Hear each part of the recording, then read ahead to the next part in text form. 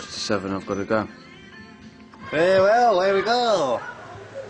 Where are we today? Today we are at the crash site of the end of the League of Gentlemen Series 3. We've been here 3 days and done a lot of filming here because all 6 story endings converge at this point. So we've been here day after day repeating the action 6 times with 6 different characters' endings. It's very complicated. It's like 24 but northern. You better hurry for me. You realise I'm going to have to tell him.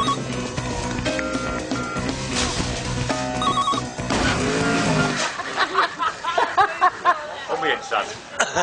Some of that was good. A tit fell out. It was nice. Tits out all over. Tits often fall out when you're on mine do.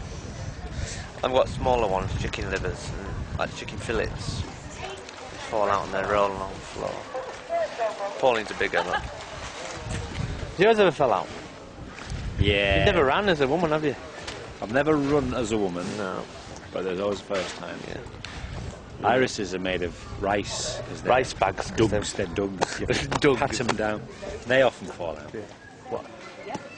And when they're due to be awake. Today we came up with the idea of using the plastic bag which blows out of the charity shop window in the Papa Lazarus story, and what we were after was, if we were trying to get across that these 6 stories were happening in the same time period, we wanted one thing which you would remember that could occur in each of the stories, and that would really help show what we were trying to achieve. The idea we came up with was that there is an accident caused by Pauline and she's saved by Lance. We see that it was Jeff who was driving the car. Charlie is brought together with a potential partner through the accident. The result of the accident is that Alvin's crime, well, not crime, but Alvin's, well, it is a crime to bury 20 bodies in your back garden, but Alvin's crime is not discovered.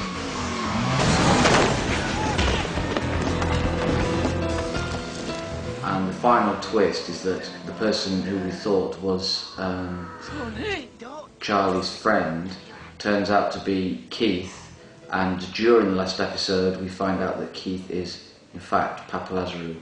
So what scene are we doing today, dear? That's what I capture you right there. Oh, captured again. Always the victim. Sexist. She plays victims, don't you? You always play victims. Always the victim, yeah. Still? I can never get much work, you know. Other than the look, you know. Huh? They What say about I've got too strong a look. What about the PG tips thing? Didn't come off? Didn't come off. Oh. It went back to cartoon. Oh. Shocking. With location filming completed, the carnival upped sticks for 2 weeks on a soundstage in Leeds to shoot the interiors, as we call them in the business.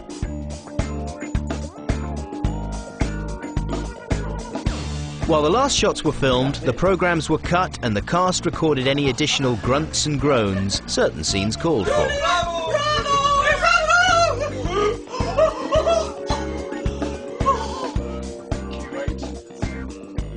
All that was left was for the Divine Comedy's Joby Talbot to write and record the music. With that, the 3rd series was complete. That's it. Thank you. Police has completed his bar. Steve Pemberton has completed his bar.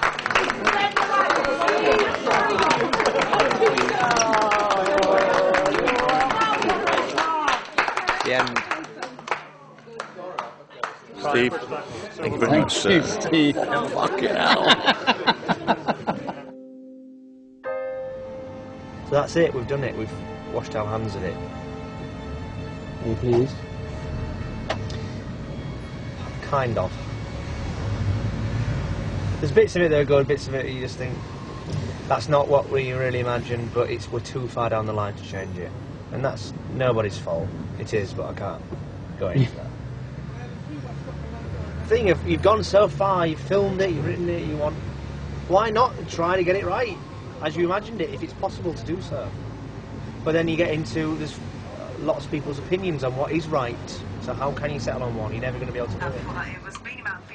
The day of transmission had finally arrived, and it was time for Steve to unleash the awesome power of his devastatingly direct sales patter. Gators. Hello, League of Gentlemen. Welcome to the show. Hello, thanks. You both all right this morning? Yes, very good. I always think our show starts tonight, first plug, but I always find it's I was going to mention it. I know you were, but I always find it a bit anticlimactic the day of the first broadcast because But the final and most terrifying part of the process still lay ahead. The reading of the reviews.